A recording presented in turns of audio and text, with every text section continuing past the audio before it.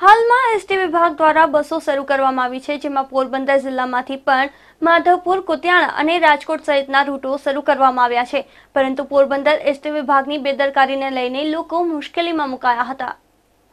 આજે સવારે પોરબંદરથી કુતિયાણા તરફ જતી બસ રાણાવાવ પહોંચી ત્યારે ત્યાં અનેક મુસાફરો બસ ડેપો પર હાજર હતા અને તેમને કુતિયાણા તરફ જવું હતું, પરંતુ તેઓનું સ્ક્રીનિંગ થયું નહીં હોવાને કારણે બસના ડ્રાઈવર કંડક્ટરે બસમાં બેસવા દીધા ન હતા।